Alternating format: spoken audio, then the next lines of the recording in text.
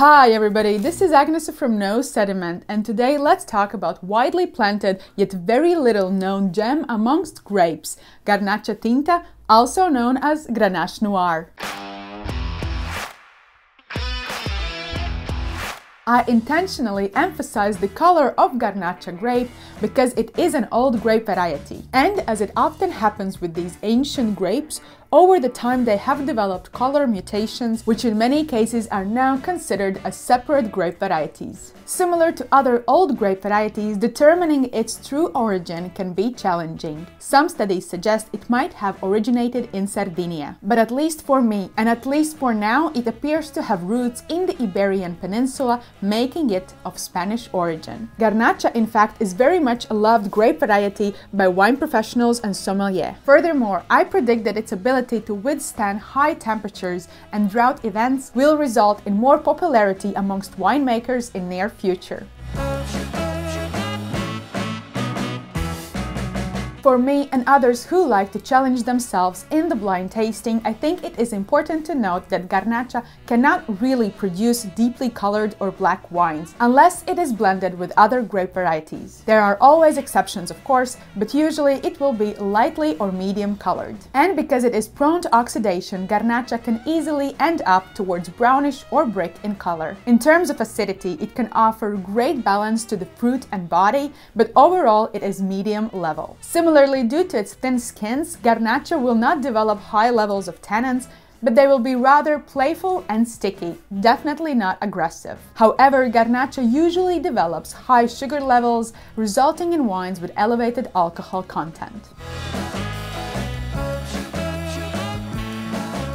Garnacha can be made into light and easy drinking red wines packed with jammy red and black fruit. And oftentimes these wines can even taste sweet, almost syrupy on the palate. However, it can also make quite concentrated and fragrant wines with density and structure, and for me the best examples often show spicy, almost peppery character. Some winemakers and wine critics even say that it is Pinot Noir of the South, noting that it offers the same lightness and mystique. All of it is true, as Garnacha delivers everything it promised and more, highlighting just how versatile the grape really is. However, it is crucial to emphasize the importance of grape grower and winemaker. Allowing it to overcrop and not paying attention to winemaking practices, especially so with oxygen management, can quickly lead to disappointing results. Garnacha Tinta is a grape that can easily be self-sufficient and not necessarily requires a blending partner. If anyone wishes to challenge that, I will begin my argument with the famous Chateau Reyes.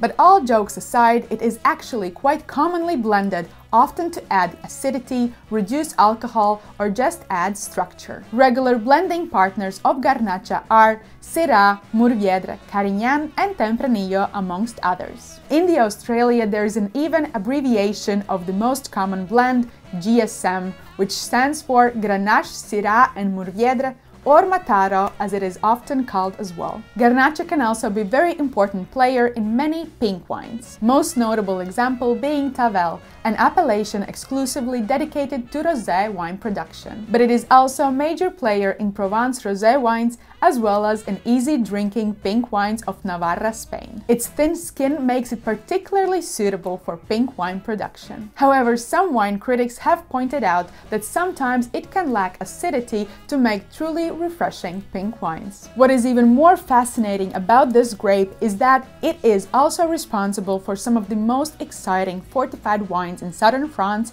commonly known as Vin du Naturel. The best known come from appellations Banyuls, Maury, and Rivesaltes in Roussillon. In my opinion, these wines are some of the most underrated fortified wines out there. In comparison to port-style wines, for example, they tend to have lower levels of residual sugar and alcohol. These wines can be produced in fresh and bright fruit-driven style, for example, Rivesaltes Granat, or they can also be made into more oxidative style, offering notes of dried fruits, coffee, and sweet spices. This particular wine style will be found under the labels Ambre and Tuile.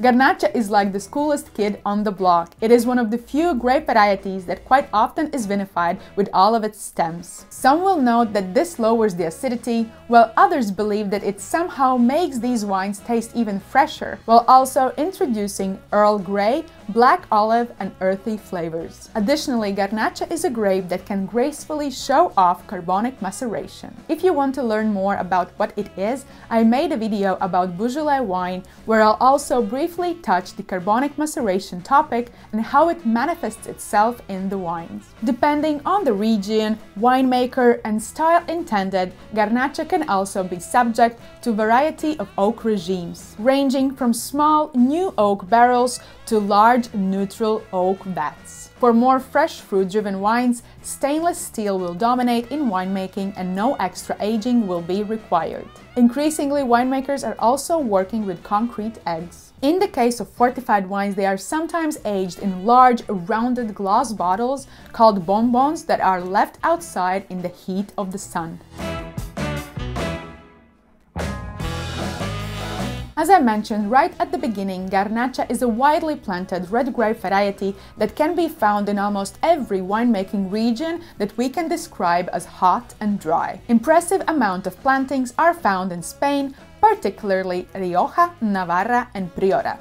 In Priorat, you can find quite dense and even deeply colored Garnacha wines made from old bush wines. In France, it is mostly found in the southern regions. It is a very important grape variety in southern Rhône, where it is a major blending partner in easy-drinking red wines such as Côte du Rhône, or part of more serious wines such as Chateauneuf-du-pape and Gigondas. Likewise, it is also an important grape of both dry still wines and fortified wines of Roussillon. Under the name of Cannonau, it is also widely planted in Sardinia, Italy. Some of the world's oldest Grenache wines can actually be found in Australia, more specifically in Barossa and McLaren Vale. Some of these are more than 100 years old. It is also widely planted in California, and it appears to me that Grenache is increasingly more appreciated for what it can truly offer, slowly removing the stigma of being associated with high-yielding wines from Central Valley. Instead, it is establishing itself as a grape that is capable of producing serious, concentrated, long-lived red wines. Like with every versatile and widely planted grape variety, it is very difficult to generalize about food and wine pairings. However, in my opinion, Grenache seems to be one of the best wines that can accompany savory, meaty dishes. Think of hearty stews enjoyed in cool autumn evenings. It also adds lovely fruity juiciness to leaner cuts grilled on the open fire during the summertime. With lighter-bodied styles, I would choose flavorsome mushroom and eggplant dishes, especially if served with melted cheese. Because of its ability to produce wines with high alcohol levels, I would be cautious when pairing these wines with spicy and chili-rich foods. Where do I begin? I mean, among the top and most sought-after producers are Chateau Rayas and Boucastel from Chateauneuf-du-Pape. However, more affordable examples of great quality are offered by Clos de la Oratorie de Pape and Raymond Useglio. Traveling to Roussillon, for those who appreciate fortified wines, Domaine Caz offer great selection and oftentimes releases back vintages that can truly be epic. In Priorat, Spain, the top producers are Clos Magador, Alvaro Palacios, yet great wines are also made by Scala Dei Winery, while more affordable are Bodegas Borsao from Campo de Borja region. In Sardinia, probably the best known and most respected producers of Cannonau is Argiolas. In Australia, of course, I must mention Henschke, De Arenberg and Penfolds, which offer great Grenache wines that are widely available, and I also would like to mention Torbreck. From California, look for wines of Tablas Creek and Sin Qua Non, though I want to mention that wines from latter are very, very expensive. As I mentioned before, Grenache is a major player in Chateauneuf-du-Pape wine region, and here's a video about it.